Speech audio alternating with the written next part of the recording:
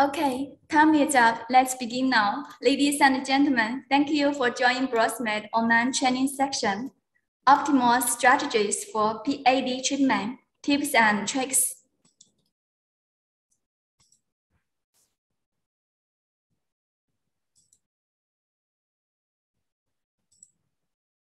Peripheral artery disease, often called PAD, affects 12 to 14% of the general population, at least over 200 million people worldwide, and the number is increasing at a faster pace due to the aging global population, according to the American Heart Association 2021 report. So today, we will focus on the PAD treatment. Its balloon angioplasty is a gold standard for focal lesions. Today, we invite 3 distinguished experts to share their tips and tricks on optimal strategies for PAD treatment. They are Dr. Chul-Min An. Hi, Dr. An. Hi, Adam. Yeah, Dr. An is also the moderator. Let's welcome. Hello. Yeah, thank you for some invitations. Yeah, so, and Dr. Wu Han Kim. Hello, Dr. Kim. Hi, I'm Woo Han Kim. Thank you for introduction. You're welcome. And Dr. Evren ÖZÇINAR. Hello, Dr. Hello. Evren. Welcome. Hi, all from Turkey.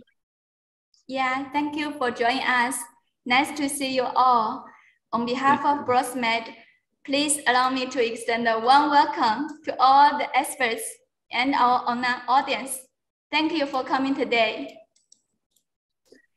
And first of all, let me introduce today's moderator and honored speaker, Dr. Chul-Min An, for you. Dr. Chul-Min An. Yes. He is currently the clinical professor, interventional cardiology from Yonsei Cardiovascular Hospital and Yonsei University Healthcare System, Seoul, Korea. Dr. An will first share us his variety tips and tricks of BrosMed products. And for the rest part, Dr. An will lead us for the webinar and moderates the discussion part. Thank you, Dr. An. Welcome. Thank you for kind introductions. And now it's a very meaningful meeting for some Korea and Türkiye. And we have share our experience for some peripheral angioplasty. So firstly, I shared my some presentation and case file.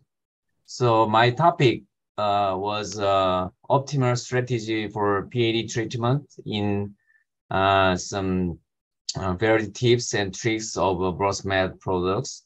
So now we are much more used for some non-compliant balloon. So it's some introduction for this product. So you can in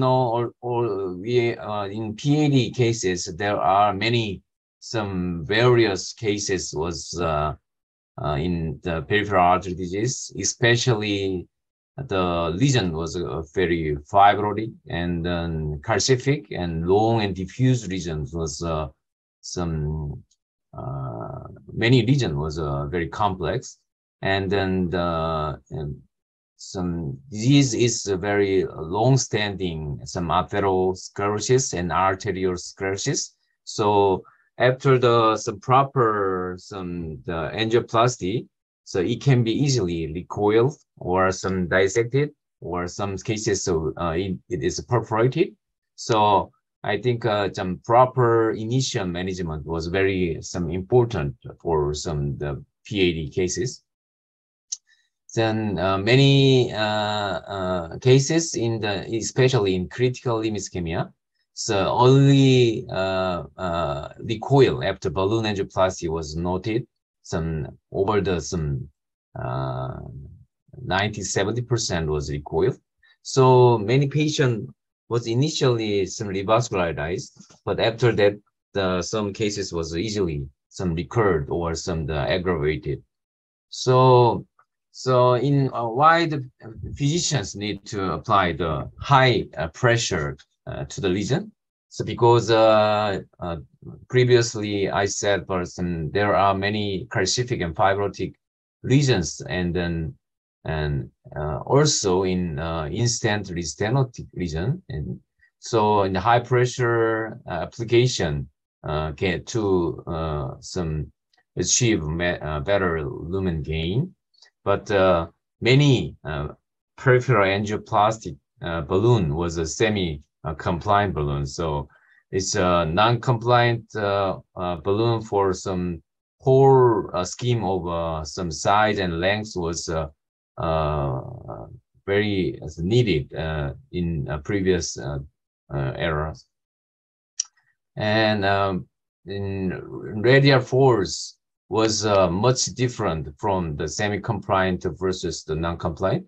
The semi-compliant usually some according to the pressure, some balloon size was increasing, so it can be easily some damaged for some very high and calcific and very stiff artery.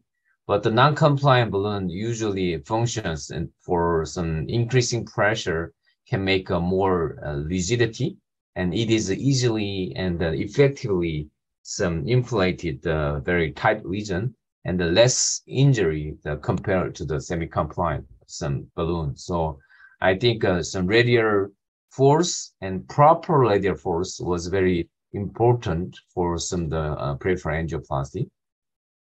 So high vessel stresses at the end, they can be some easily dissected. So in dissection can make more some poor outcome for after angioplasty. And previously we said the high pressure, some semi-compliant balloon can make a dog bone effect, and then it's more injury, but the non-compliant balloon can make some evenly some dilated preparation for the reason for some further angioplasty. And radial force can very some different from the semi-compliant and then non-compliant balloon, and then balloon size was much different. So some non-compliant can make a good expansion and less injury to the some peripheral artery. So it's a comparison for compliant, semi-compliant, and non-compliant. So you can see that in the left, so it's a very different sizes of a balloon for some compare to the same balloon pressure. So previously we worked with some balloon was usually semi-compliant for some peripheral angioplasty, even in the some atherectomy cases or some stent cases. But now the preparation and then adjuvant also used by the non-compliant, and it can be some easily preparated the lesion and easily the expansion of the stent or the lesion, and then less injury for during the peri-procedural period. So BrosMed introduced the three kind of non-compliant balloon for according to the wire system to the 035 and 018 and 014. So 035 was Hermes, and then 018 system was Achilles, and then 014 system was Kessler. And since it's a very wide range of the spectrum of some balloon.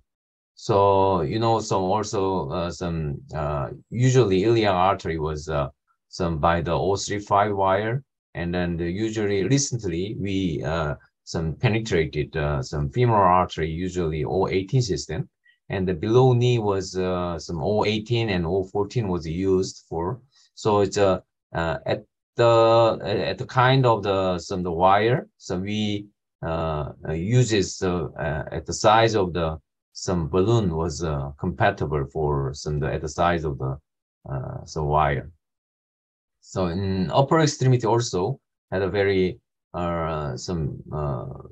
variety of disease was noted to subclavian or some axillary brachial artery. So it's we can use this balloon for according to the size of some wire and some length and some diameter.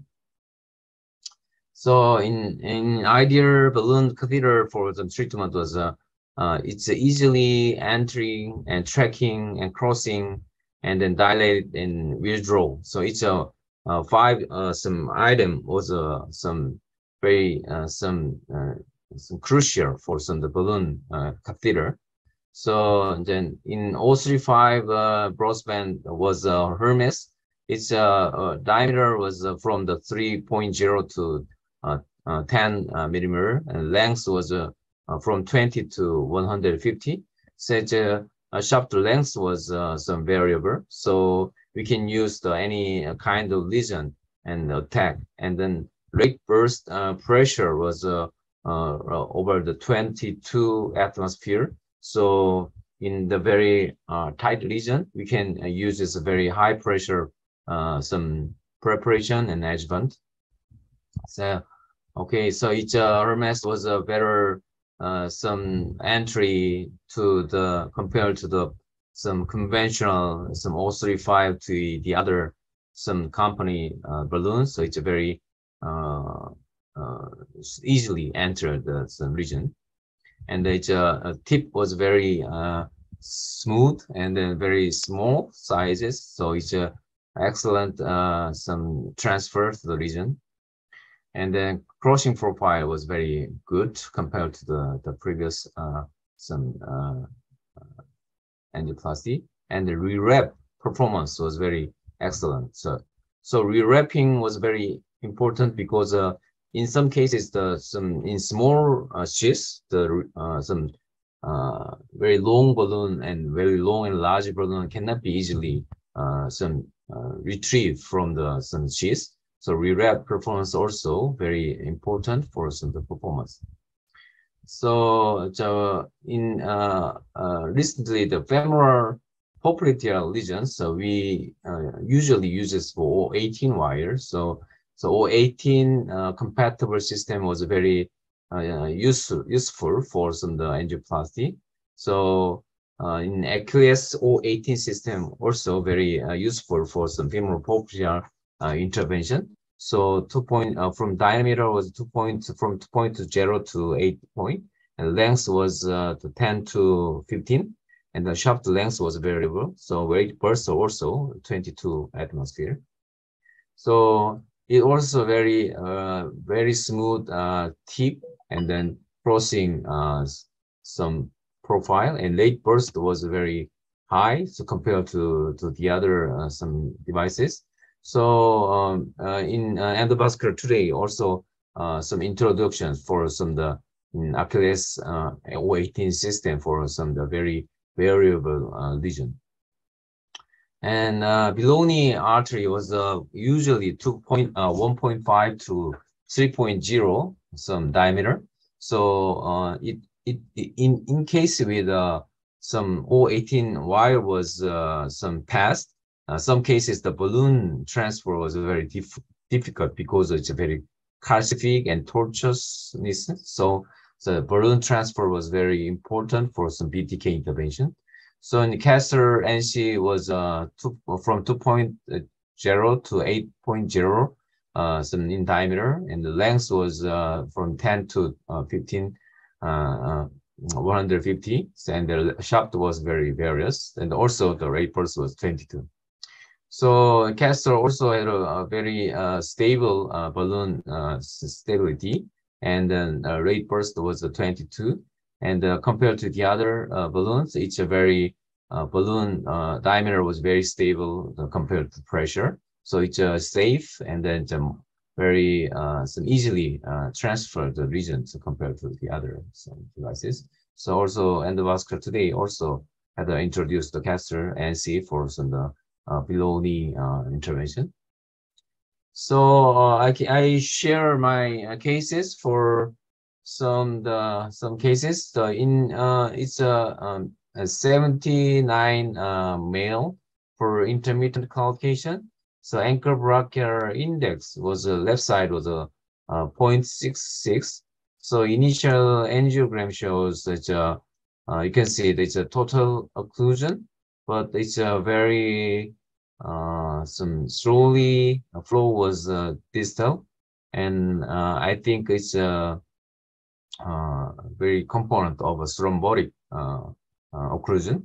So initially I passed the wire with a microcatheter with a 018 wire, and the wire was a little resistance at there, but microcatheter based wiring usually past the region is very easily passed. So it is a total occlusive lesion, but I think it's a more thrombotic component there.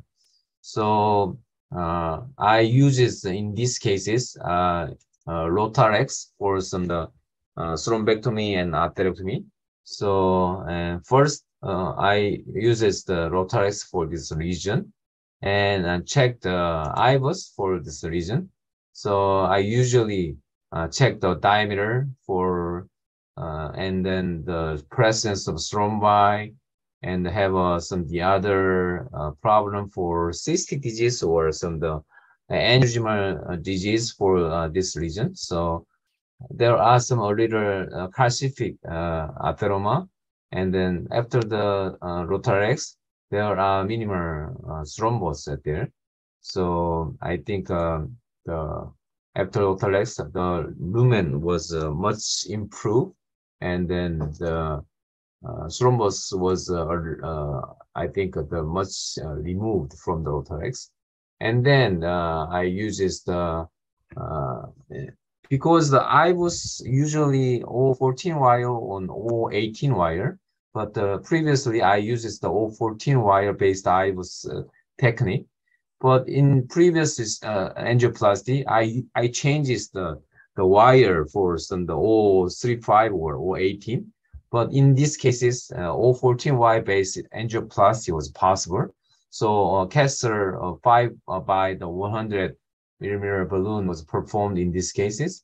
And after that, the IVUS shows it's a very good expansion.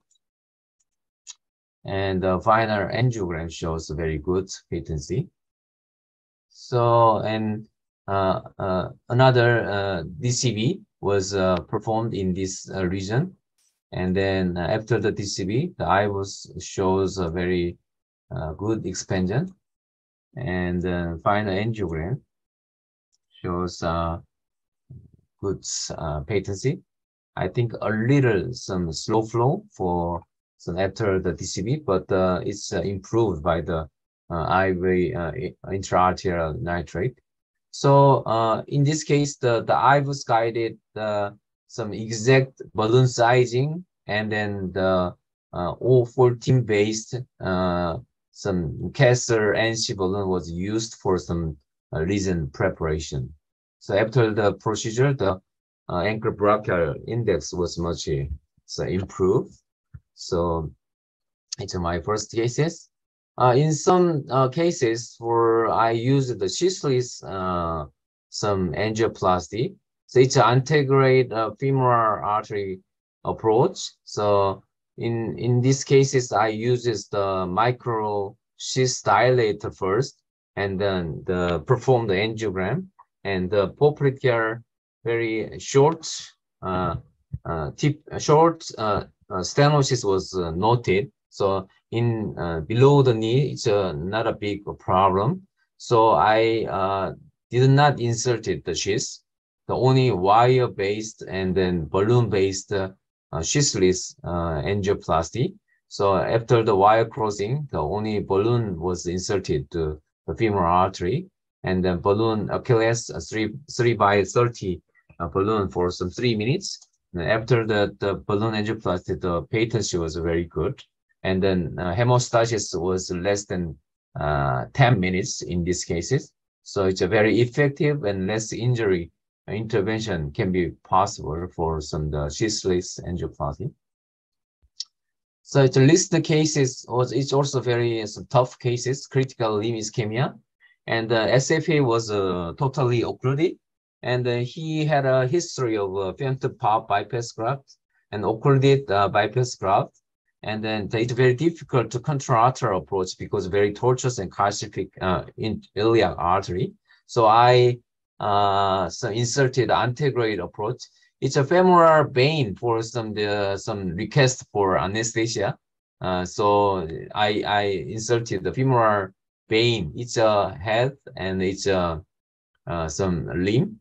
And the antegrade approach was performed micro schist, and I inserted the micro schist first, and the angiogram was performed like this. So initially, the wire was inserted to the deep femoral artery.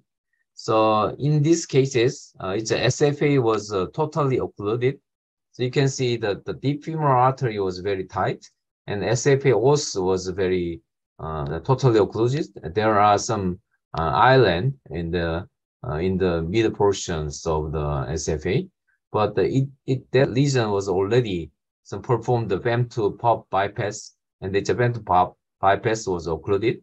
So I inserted the micro schist first, and then it's previously the Dr. Bolia from the England was performed the SFA also flush occlusion for subintimal angioplasty. I performed the micro schist based wiring. So the micro schist was inserted to the ostium of the SFA os, and then O18 based subintimal angioplasty was performed for in very calcific lesion. So in these stages, there are only some micro schist based subintimal angioplasty. So some wiring was performed to the middle portions, and then there are some continuously subintimal some wiring to the middle portion of a calcific area, and perform the angioplasty at there. So you can see the middle portion, there are little some island, and then in tight lesion was this SFA.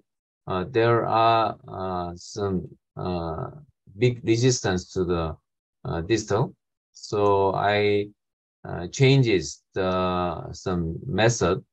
So it's in this region, you can see that the subintimal was approached to just the distal, just adjacent to the distal some collateral. So I inserted the Hermes 4.0 to 40 balloon based wiring for some heart region. So I changes the O18 wire to Herbert and ESTA to 440 gram, and the wire was passed. Finally, the tight some P1 lesion. So I changes the schist, and then the balloons at there, and then Achilles 5 by the 150, and you can see some region was open, and then I inserted the drug eluting stent at the proximal SFA for some initially tearing site of the subintimal angioplasty, and the adjuvant Hermes 6 by 80 millimeter was performed for this lesion. And final angiogram, it's a little some very unexpensive because it's very calcific lesion, but distal flow was very good, and then this patient was wound was very much improved. So the ankle brachial index initially some 0.7 to 0.4. So after that, the right side was a 0.9 and left side was 0.85. So it's a good result after the subintimal angioplasty with a non-compliant balloon. And final cases, I introduced recently strategy for some the SFA intervention by the extra vascular ultrasound guided wiring. So it's usually some radiation-free intervention. So it's initially the ultrasound guided for it's a CTO region. So it's a chronic total occlusional flush occlusion of SFA, and then very some pre-procedure ultrasound evaluation for SFA, and then sufficient backup for supporting guiding sheaths, and then microcatheter. And hard wire was usually 40 grams of some 014 guide wire. And I uses some ultrasounded CTO penetration by this technique for centers of the SFA, and it's successfully penetrated the wire to the distal SFA, and then we usually check the IVUS, and then the NC balloon, and then drug coating balloon was used for this tight lesion. So it's recently tried for some the end of extravascular ultrasound guided the CTO crossing. So in summary, previously workhorse balloon was usually semi-compliant, but recently preparation and then some adjuvant balloon also used by the non-compliant for better region entry and minimize recoil and dissection. And we can apply for high pressure balloon, and then it's also effective in calcific and fibrotic and instant restant regions. So I usually some high pressure NC was used for some tight peripheral artery disease. Okay, it's my cases sharing. So, and thank you for your attention. So, and I introduced, okay, so how about so some question or some comment for this our presentation or some cases? So from Dr. Kim or from Dr. Evren? Thank you, Dr. N. Is there any question from Dr. Kim and Dr. Evren? So nice to meet you, Dr. Evren. And me too. Very good cases. I'm very pleased committing this session. You have great cases and very good job. Thank you for your efforts. I have a question, Dr. An. Yeah. When we encounter the top region, the performance such as pushability and deliverability and trackability is important. So compared with semi-compliant balloon, what do you think about the performance in this NC balloon? So it's a very good question and comment. So I think in a very tight lesion, so in microcatheter supported wiring was in some cases very difficult because the supporting power was very poor, and in hard cases the microcatheter was not easily penetrate, and even in hard wire, the hard wire was usually passed through the extravascular spaces. So I think small non-compliant balloon supported wiring was very effective in some intraluminal tracking for the femoral popliteal artery. So in that cases, the semi-compliant balloon was a little more injury to the supporting system. So I think I usually very low profile non-compliant balloon anchored and the wiring to the type region it's very effective. So I think I strongly recommend it for some of the very high calcified lesion passes for some of the balloon supported wiring. And then another some benefit for non-compliant balloon was you see that the drug coating balloon was very largely some variable the penetration of the drug to the according to the region. So non-compliant balloon preparation was very effectively prepared the fibrotic calcific lesion. So the effectiveness of drug coating balloon was maximized in preparation by the non-compliant balloon. So drug coating balloon efficacy was increasing by the non-compliant preparation. So it's another some benefit for some non-compliant preparation. Okay. So after another some question and discussion was after the other cases. So I introduced some second speaker for yeah. Yes, doctor, a very good presentation. Here I have another question. Which Yes. would you prefer to perform standing or primary DCB procedures? So your question was usually it's standing more or primary DCB procedure more. So which one do you like to perform? Okay, so it's a very good question. So I think it's a very according to the some reason and then reason penetration. I think so in very long lesion and a very calcific lesion, we usually more preferable for subintimal angioplasty because it's less radiation and less effort time for the procedure. So initially we tried subintimal angioplasty. So I usually inserted the stent for some proximal entry.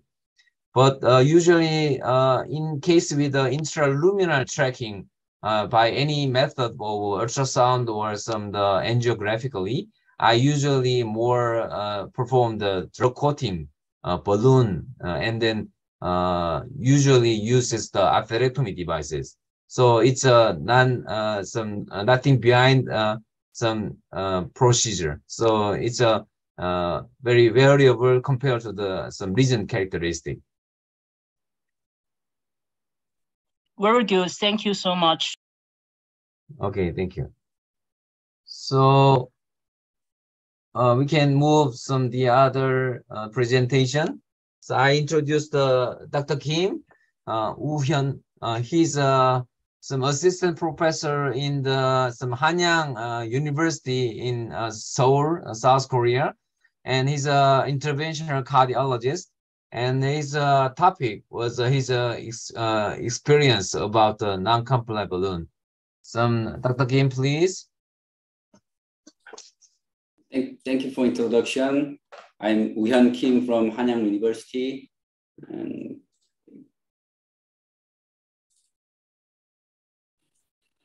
okay, it's a great honor to be with Professor An, who guided my residence training.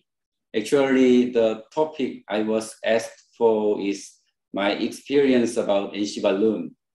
Personally, I have had more experience with patients with BTK lesion that manifested as limb ischemia than with patients with iliofemoral region that manifested as claudication. Until recently, since there was no available BTK NC balloon, so I had mostly used semi-compliant balloon for BTK intervention.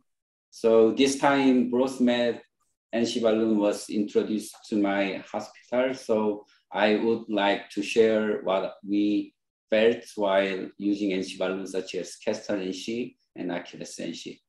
I don't have much experience with NC balloon BTK intervention. So this time, I want to talk about the disappointment of semi-compliant balloon and difficulty in BTK intervention. And then I'll talk about my first experience about NC balloon in BTK intervention today. So the concept of NC balloon originated from the coronary intervention, and NC balloon can achieve optimal expansion and larger lumen than semi-compliant balloon despite achieving the same final balloon size. So it is primarily used for post-dilate coronary stent, and it is often used as a tool for lesion preparation in heavy calcified undilated region. And this figure explains the reason for using NC balloon in tight region.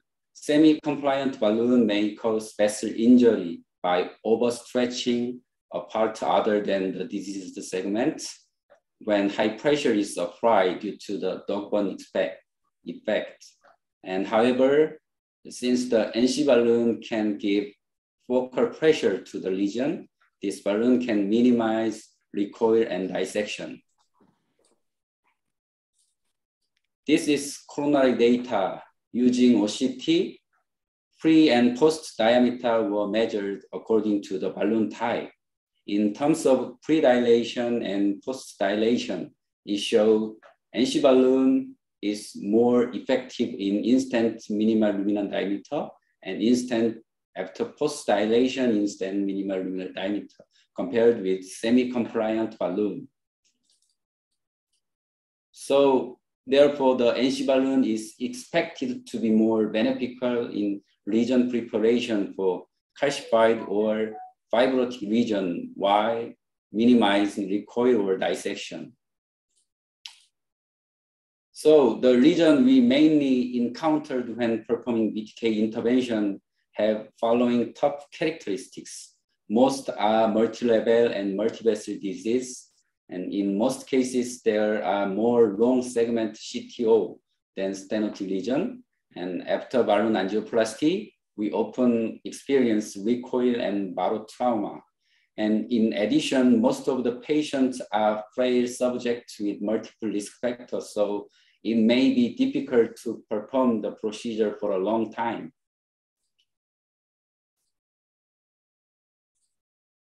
This patient had disease that ATA and PTA and peroneal on CT, and long segment lesion are observed in reconstruction imaging in ATA and PTA. So in DSA imaging, the ostial lesion at ATA was observed in long segment stenosis at mid to distal ATA, and long segment stenotic lesion and PTA was observed. In this case, repeated balloon angioplasty is usually attempt, and we often experience the recoil. And in this patient, in reconstruction imaging, it was also observed in long segment CTO in PTA and ATA. And after engage the BTK angioplasty, the long segment CTO was observed.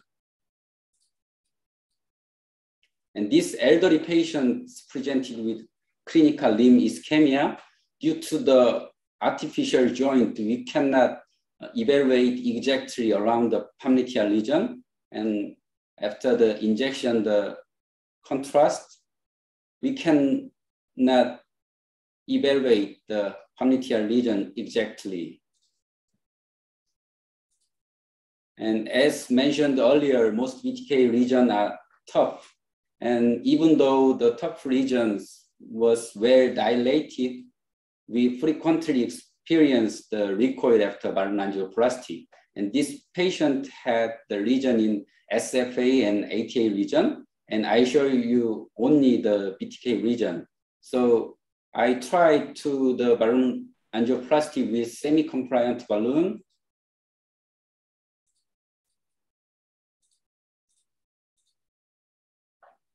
And after balloon angioplasty, immediate result was tolerable. But however, I insert the SFA stent, and after 2 or 3 minutes later, we checked the BTK, it shows recoil. So we usually encounter this type of recoil in BTK intervention.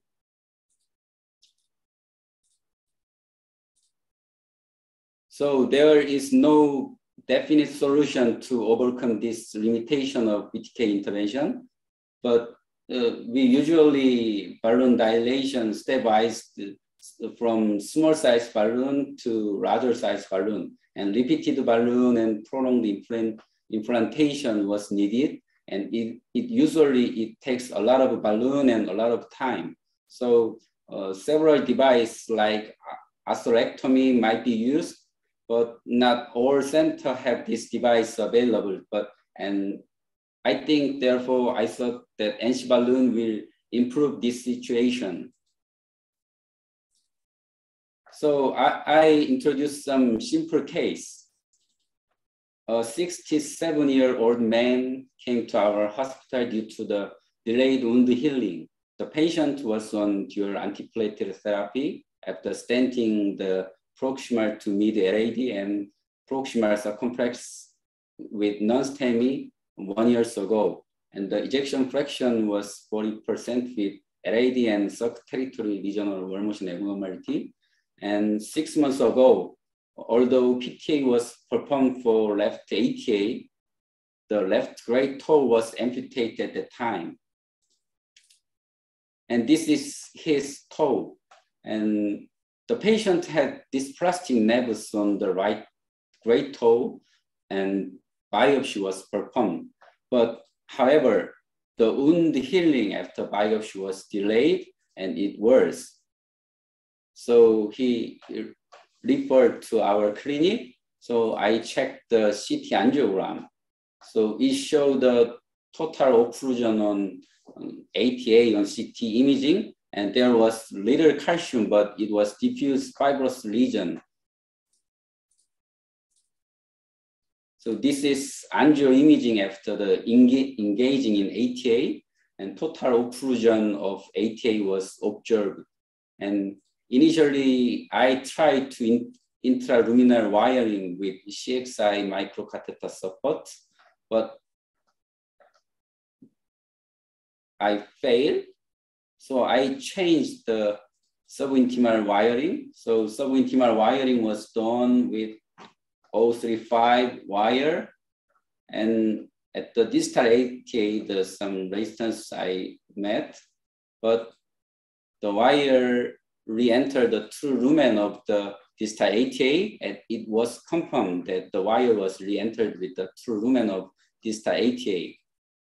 So I initially used the semi-compliant balloon because my default strategy in BTK intervention used the semi-compliant balloon, small balloon, and to more larger balloon. So I used because I need some resistance to distal ATA, so I use the semi-compliant balloon 1.5 size, but the balloon was ruptured. So the region at the ATA was very tight and it is very fibrotic region. So I tried to use the NC balloon Castor 2.5 at 2.0 and balloon angioplasty for distal ATA.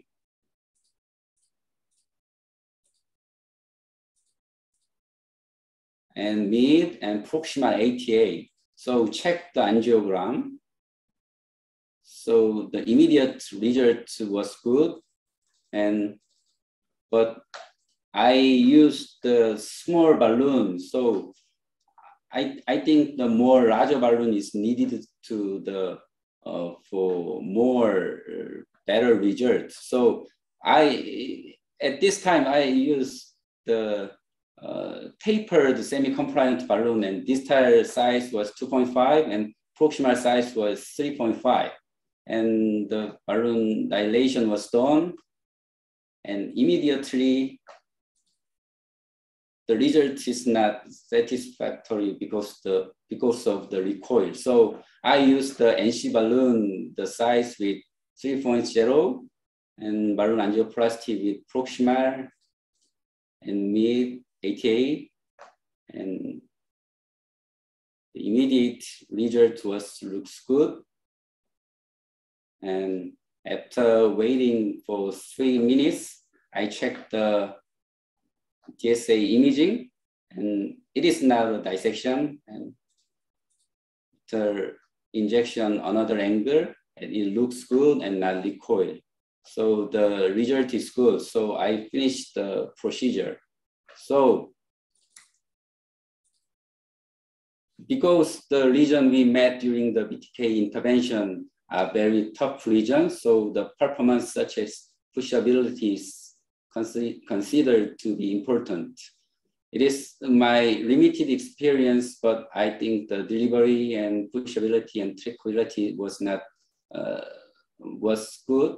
And I would like to hear some opinion, other experts. So, and based on the performance of the NC balloon, I would like to hear another expert's opinion on using it as a default strategy for region preparation for BTK intervention.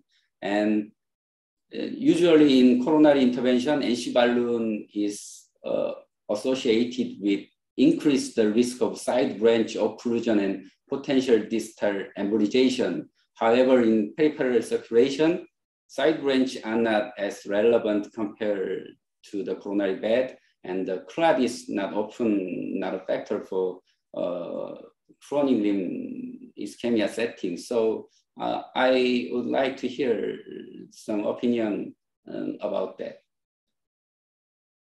Thank you for introduction. Thank you for listening. Thank you for Professor Kim. It's a very good and informative cases. So is there some question or comment from audience about these cases, and comment on the strategy for some tough BTK lesion?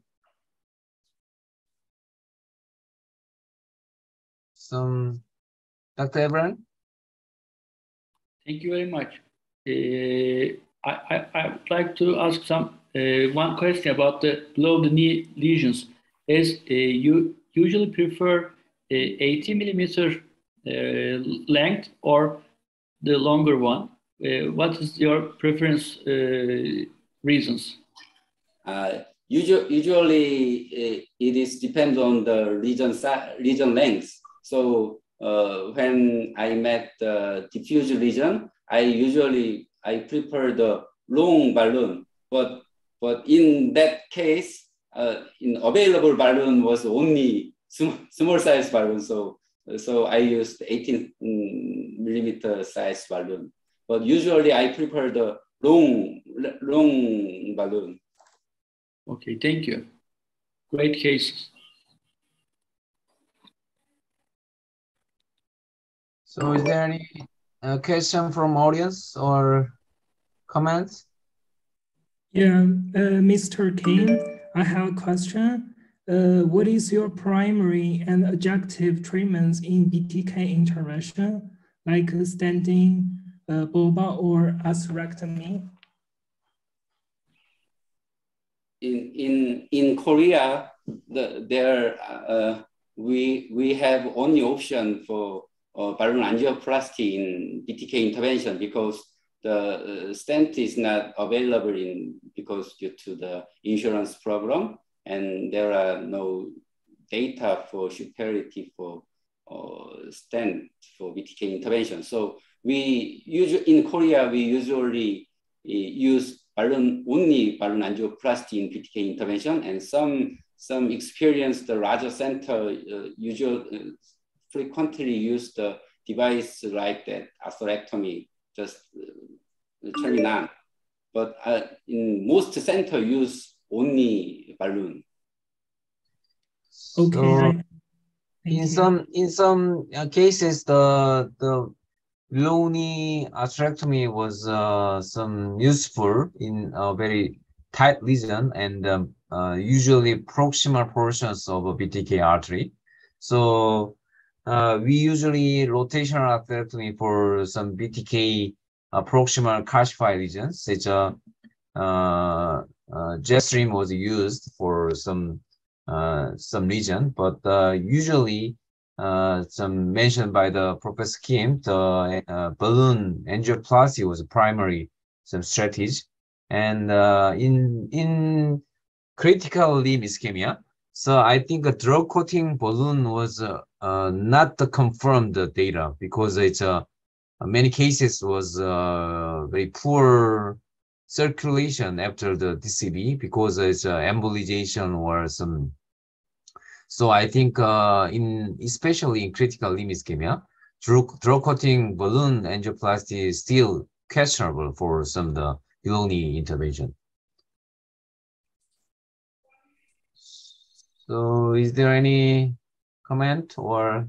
So I think Dr. Kim's cases was some very good response for some the NC balloon angioplasty and preparation and final outcome. So I think in the very long lesion and calcified lesion, the semi-compliant balloon can be easily some ruptures, and then not effectively some expansion for some the tight lesions. So I think size by size NC expansion was more effective for some initial strategy for the region.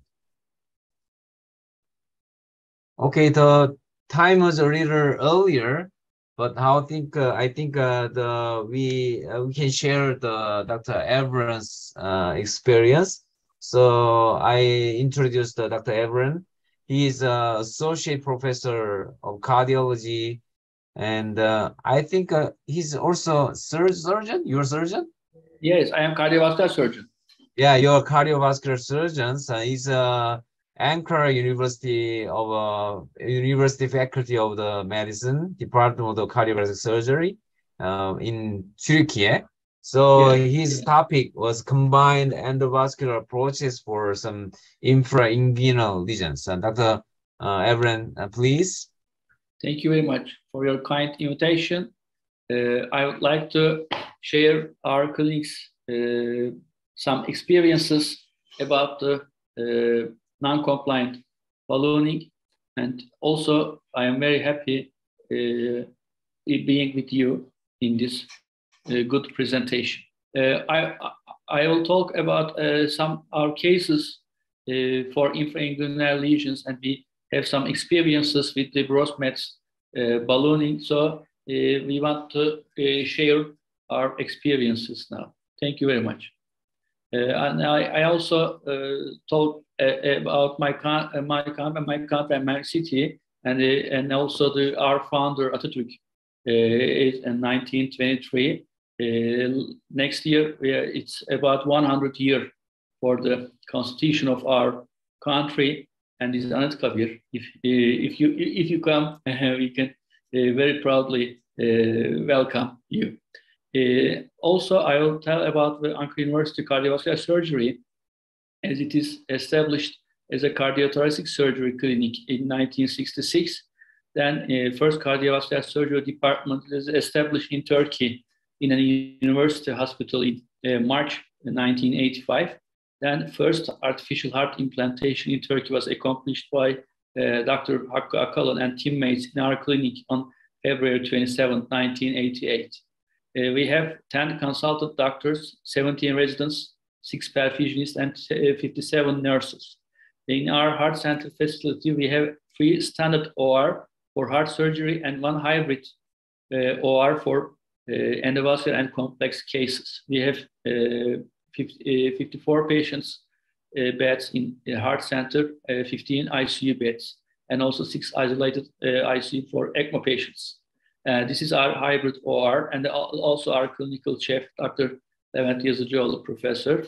And it is our hybrid room that we accomplished our cases for all aortic and peripheral arterial disease, also open surgery and hybrid combined vascular interventions are made. And also we have a cardiopulmonary bypass machine in our room. as you see, we could make an open surgery combined with the endovascular interventions. The femoral popliteal lesions, especially superficial femoral artery lesions, are very interesting, as the evolution and also the arterial canal usually make the stenosis in this superficial femoral artery for the extension and torsion, and we also some obstacle for the patient's femoral artery flow. So we usually have to make some medical treatment, and then we have to make some interventions. This is our number one case. It's a 61-year-old male, COPD and hypertension, smoker, and also he has a right foot claudication from 2B, and right ankle brachial index is 0.5. In this patient, you see a very long lesion in SFA for the right arm, and then we try double access technique for this patient, as with cross coming from the SFA from left, and then we use a popliteal access for this patient for making this long lesion be penetrable. And we generally use non-compliant balloon first for these type of lesions, as it makes us, as we couldn't usually use atherectomy devices, as you mentioned, that jet stream. So we generally use a long time inflation non-compliant PTA for these type of patients, and we are generally patient for about 3 or 3.5 minutes for these type of patients, and then you see that very good patency after these attempts. But we generally be patient, as we make 3 different segments, 2 times ballooning these type of lesions, and we generally don't want to use stenting if it's a flow occlusion was occurred, then we generally prefer ballooning. And we usually use non-compliant Hermes balloon for these kind of lesions, as you see, a 6 millimeter, 40 millimeter, and we first for make it predilatation semi-compliant atropous ballooning, and then we generally use Hermes 6 balloon. This is another tough case for us, as if the patient was at bilateral femoral popliteal bypass at bilateral iliac stenting about 5 years ago. His right ankle brachial index 0.4, left ankle brachial index 0.5, and we make auxiliary brachial intervention for this patient for the left arm, and also we make an popliteal intervention for this patient, and we see this stump part of this femoral popliteal lesion, and then we use double access with popliteal part for retrograde and axillary part for antegrade, and then we use a non-compliant balloon for SFA part of the lesion, and then we use a castor, then this 0014 PTA for 4 millimeter 15, and then 6 millimeter 15, and then we use this ballooning for approximately P1 and P2 levels, and then we make a long time ballooning for about 3 minutes, and then we repeat it about 2 minutes, and then we make a great patency for this patient. Also, this patient's right popliteal anastomosis has about 60% stenosis, and we use also another PTA ballooning for this graft. And this is another person, 51-year-old diabetic and bilateral leg claudication right ankle brachial index 0.55 and left ankle brachial index 0.63.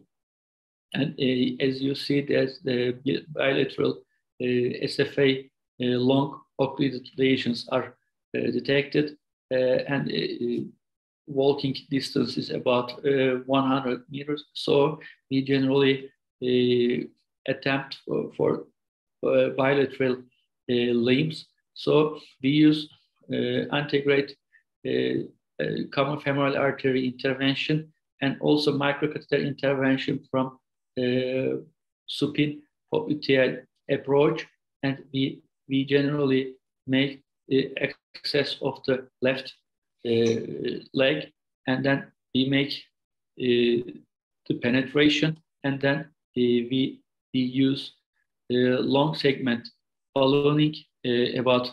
5.150 and 5.120. So atropus, we use this part of the segment. We use atropus is very long, as we make a great patency after the intervention, as you see it.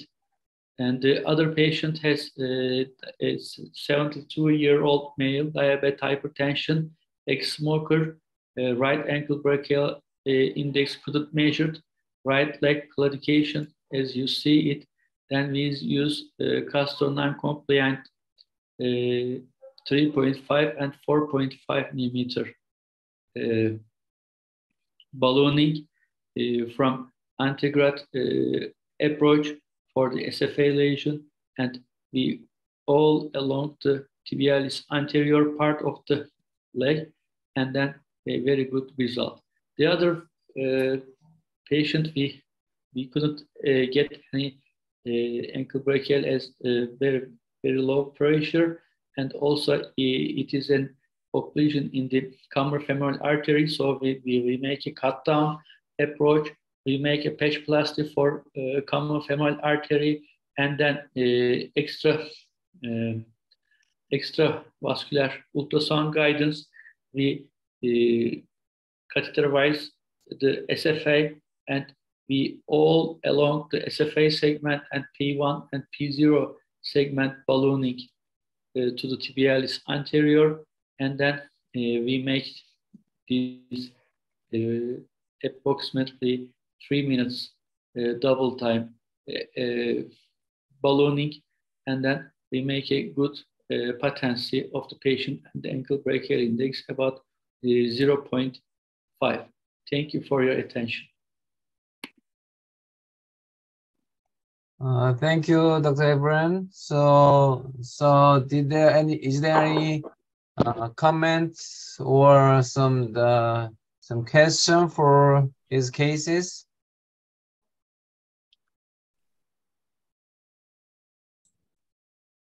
Hello, Dr. M. We have got one question from the chat board. Can you see? So how much does the peripheral venous disease account for the total peripheral disease? So you manage the venous disease? Yes, also we make the venous diseases. But I think that in a year, approximately 40 or 45 peripheral venous patients, approximately 25%, I think, totally. 25% peripheral venous disease, as we usually. So how do you usually manage the peripheral venous disease? So in DVT or generally approximately 30% are acute DVT. Also 25% acute pulmonary emboli, as we intervene with catheter-directed thrombolysis. We may sometimes use ECMO. And then the other type of our post-thrombotic syndrome patients, as we have to manage to iliac stenosis, and we have to make ballooning and also stenting for this kind of patients. Also, venous ulcer is very important, as there are some combined diseases as venous, chronic venous disease plus post-thrombotic syndrome and the perforating problems. So we also intervene these kind of patients. Okay. So is there any other comment or question? Thank you for your great case and lecture. And because you are a surgeon, not an interventional cardiologist, Yeah. so I would like to ask you a question that seems unrelated to your lectures. As an intervention cardiologist, we often consider surgical treatment if necessary for iliofemoral lesions. However, in case of isolated BTK lesions, it is generally difficult to consider surgical option. As a surgeon, in what case can you consider the surgical treatment for isolated BTK lesion? And what type of surgery can you consider? I think that a very good question. Thank you very much. As in the BTK lesions, we generally perform if the patient has a wound for the toe and the other limb. We have to, if we have to make a limb salvage, we generally use anterior tibial artery or the distal part of the lesions. We generally use PTA. But if there is a disease on the popliteal part, atrophication part, we also intervene and we make a cut down for popliteal artery and we made a bypass from femoral artery. And the other option maybe sometimes AV fistula for no vessel zone patients, but I think the results are very poor. So we do not generally prefer surgery for distal type of lesions. But sometimes we find some patients as they are misdiagnosed, especially for BTK but thrombotic lesions and thrombotic but chronic thrombotic lesions. So we generally intervene below the knee part of the popliteal artery, and we will make thrombectomy and patchplasty. And then we make an approach, a hybrid approach, and we make ballooning for tibialis anterior and peroneal artery. So they may find some good results there. Thank you. So another question for our audience was, which do you prefer, use the compliant balloon or NC balloon as primary dilations balloon? I think that we generally prefer now approximately 3 or 6 months. We generally prefer non-compliant balloons, as you mentioned that the recoil rates are really low for the semi-compliant balloon. But you know that sometimes we couldn't make the non-compliant, and we have on near side we have semi-compliant, so we use semi-compliant. But if we make a preference, then we choose non-compliant balloons.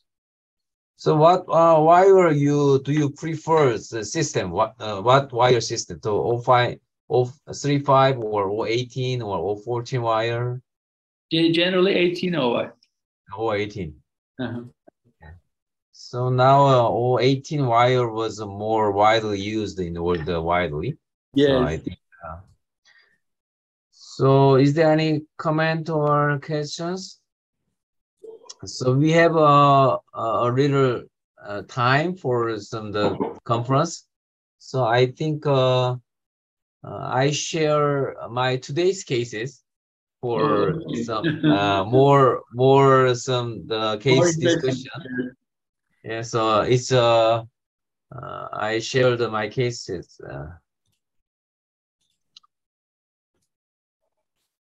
Okay. Can you see this some video? Yes, we could see. Okay. So initially this cases was a 85-year-old male. So both ankle brachial index was less than 0.7, and initial angiogram shows the right iliac artery was diffuse stenosis, and the left side also diffuse stenosis. So, and coronary, we performed usually coronary angiogram with peripheral angioplasty. So coronary angiogram shows such a very tight stenosis, the proximal LAD. I think he is a very severe claudican, so I think he didn't suffer from the angina. I think after the peripheral angioplasty, he is working, and I think he complained of angina after the angioplasty. So initial peripheral angiogram shows that a very tortuous iliac artery and the tight stenosis to the iliac external iliac artery, and you can see that the superficial femoral artery was totally occluded. So angiogram shows SFA ostium was some visualized, and then distal landing was not some visualized. So initially I attempt contralateral 7 Frenches, and then the wire was usually O18 system with the support of a microcatheter, and there are some stuff. So the wire was engaged to the ostium of SFA, and then microcatheter was inserted to ostium of SFA. So you can see the microcatheter was inserted the proximal SFA, and the wire was a little advanced. And then you can see its wire was looping to the proximal, and then the looping wire was advanced easily to the mid portion. It's a very fast advance. And then you can see that there are very calcific lesion to the distal SFA, and a minimal collateral circulation to the P1 region. So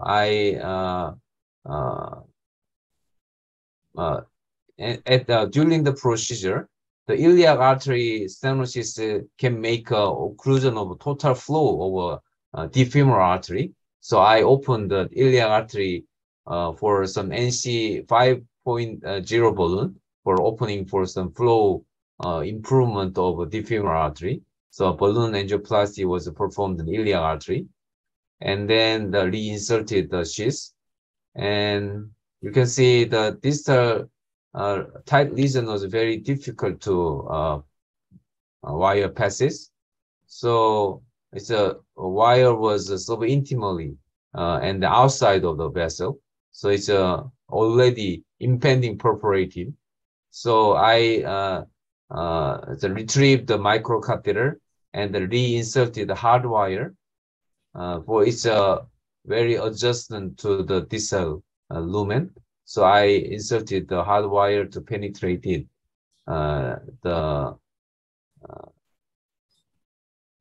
in this system. So you can see the wire was distal system. It's penetrated.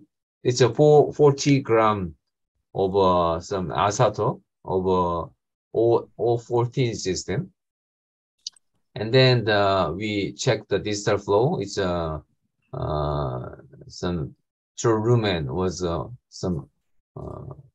was open, and then we after that we performed the balloon angioplasty first. It's 5.0 150 NC Achilles was performed, and proximal performed is NC balloon,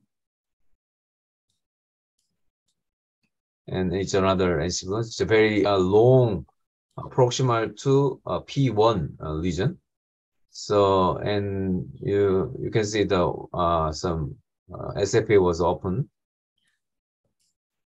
and then proximal short lesion, I inserted the DS for some illuvia, for 6 by 80.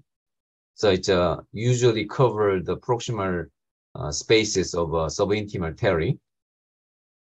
And then balloon again for some NC balloon adjuvant.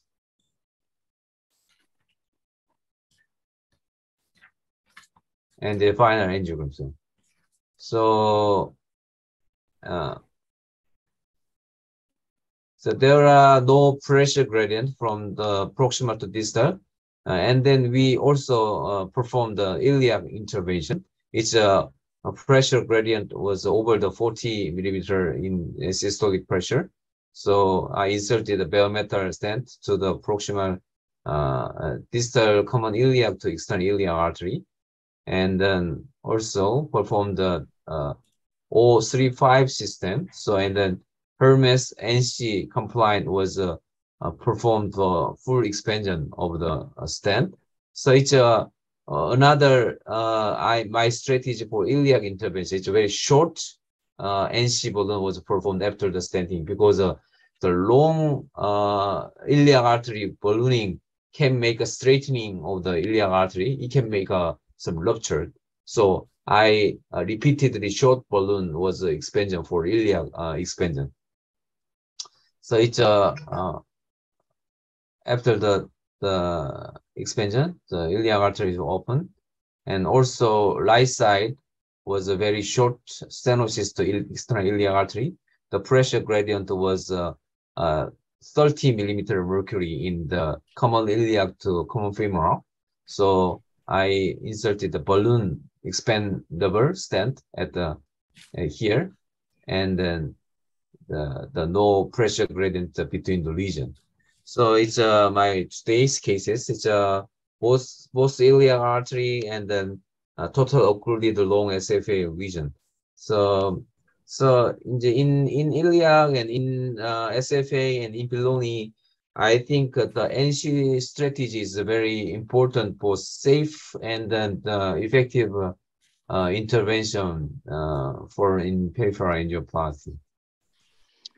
So I think we have over the 1.5 hours. So is there any comment or some question about the cases or some meetings? Okay, I have a question in this case. Thanks for the good case. Like this case, if there is any tips for re-enter the wire to true lumen in the subintimal space in distal SFA, please introduce it. Yeah, tips. I think distal re-entry in this very long encalcified lesion was very tough. So I think during the subintimal wiring, the wire loop we should focus on the wire loop is increasing or decreasing or stable. So if the wire loop was increasing, the subintimal space is more externally extended. So it can be easily ruptured. So wire looping was very keep smaller. And then if there are resistance, I think we changes the hardwire true lumen penetration. So I think a mixed strategy for subintimal and intraluminal, first for some safe penetration. And then if there are very adjustment to the wire to the distal lumen, there are many methods for some penetration for distal lumen. So I think first was we can use some re-entry devices. And second was Dr. Evren says that the bidirectional approach can make some cart or reverse cart technique for some the true lumen wiring. And another was I showed that this case is for hot wire direct penetration for some distal lumen. But in these cases, the micro catheter to the distal lumen was very closely. very short segment, it can be easily targeted by the hard wire penetration. So there can be some use any method for according to the region characteristic. So Dr. Evren. Dr. An, thank you very much. You use, I think, a very great technique for penetrating the SFA, as nearly no stump up there, and you easily get the Hunter channel position.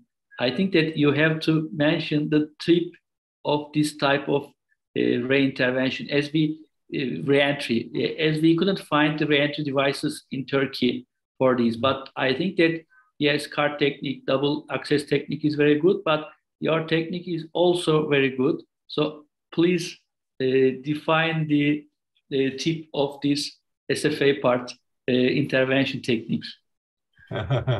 Yeah. So I think Dr. Evren, so you usually approach the popliteal artery. So you punctured by the ultrasound or some how you cut down or no, we usually spine position, and then we usually use an ultrasound as different from the cardiologist. We usually use ultrasound. So we always use ultrasound for popliteal artery intervention, and we usually get the access for making a compression after the intervention. It is very important, I think, that the popliteal artery intervention is sometimes very harmful for the patient, as some pain, some nerve damage. So we usually see by ultrasound wave, and then we see the nerve, we see vein for fistula formation after the intervention. So we generally make an intervention less proximally, like an distal SFA intervention. So we generally make good results for this. But yes, we sometimes see hematomas, pains, but I think that our patients are generally long lesion, and then as you see, as you know, that we have a secondary option for femoral popliteal bypass. So we intervene, and then yes, we say the patient that we first intervene, but if we fail, then we make the femoral popliteal bypass. So the results are better, I think. Okay, you have many options for some. Yes. So, yes. It's a very good cases sharing and a good information for the recent update. So, yes, thank you for some joining some good conferences. So, Ella. Yeah. Hello, Dr. Ang. Thank you for your bonus case sharing. It's very wonderful. And thanks for all the experts. Thank you for sharing such wonderful presentations and comments to us. It's really, really helpful and insightful. We see that well-designed PTA bone is a basic and essential tool to improve the procedure success. And BrosMed have we have a complete number of semi-compliant and non-compliant PTA bone, like 014 plus and Castor, 018 Minerva and Achilles, and 035 Atropus and Hermes. And we also have a new member, super high pressure PTA bone package, which received FDA clearance July this year. Thank you for all. We would also like to hear any clinical advice from you on the design of our next generation products to bring to us for excellence. Thank you for the trust and support again. The recorded section will share later on BrosMed YouTube, LinkedIn, Twitter, and other social media platforms. Welcome to follow us. For more information, you can also search BrosMed website or contact us via email sales@brosmed.com. Thank you again for the great sharing, Dr. M, Dr. Kim, and Dr. Evren. See you next time. Thank you. Thank you. See you. Yeah, thank you for your wonderful sharing. Thank you, Evren. See you next time.